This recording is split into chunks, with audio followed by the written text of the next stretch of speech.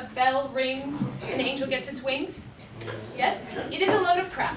However, here in Chicago city limits, every time this bell rings, the actor has to change the last thing they said or did, and they have to continue changing it until I stop ringing this bell.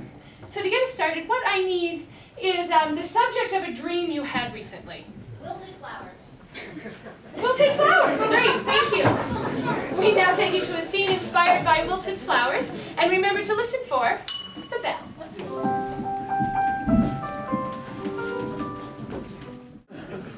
Oh, baby, our lives ain't gonna be worth nothing. I mean, you worked hard on this here garden. I've seen you every day. You did see me. I worked hard on it, and I planted all the plants right in a row, and now they're all bent over like they're praying or something. Like they're sleeping or something. Like they need a little blue pill. Now, Ernest, I thought you wasn't gonna bring out them blue pills no more. When I get sick, I need an aspirin, and I take it, and then I feel better and stand strong. Yeah, you were taking lots of aspirin in times when you wasn't even sick, boy. Oh, I didn't know you knew about my aspirin addiction. Well, when a mother makes her boy's bed and he sees under the pillow empty, when he sees under the mattress, when she sees under the pillow in the mattress empty bottles of Anacin and Bayer.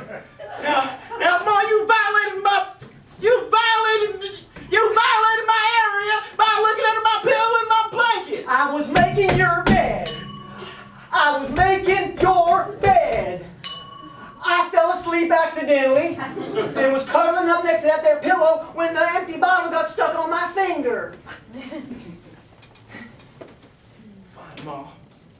I do have an addiction to Tylenol and aspirin.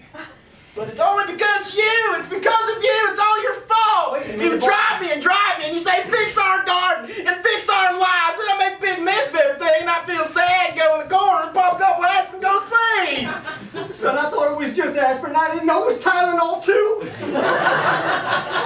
Oh, look, Ma, I just confessed. Well, we need to be honest with each other.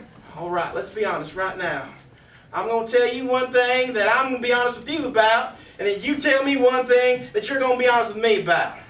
All right? All right. All right, I'll go first. Sometimes in the middle of the night, I take your cat and throw it out the top window and see if it really lands on its feet. Ernest! All right, you go. All right. Well, I told you your daddy he left when you was a baby. Well, I don't know who your daddy was. Well, I do aspirin too. I vote Republican. I'm sorry. Oh, no! I'm sorry. No, Mom! We're from the South. We're purely Democratic. I never told you, son, because I thought you'd lose respect for your mama. Ma, I lost respect for myself too. I'm starting to think the problem ain't with me. I'm starting to think the problem's with you and your Republican voting ways.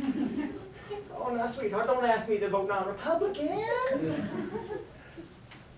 Ma, if you want these flowers to rise up, I think that's what you best do. Oh, like if I just say I'm going to not vote Republican, those flowers is going to start to... Look, Ma, it's a Christmas miracle. They're standing straight up. Ma, look, say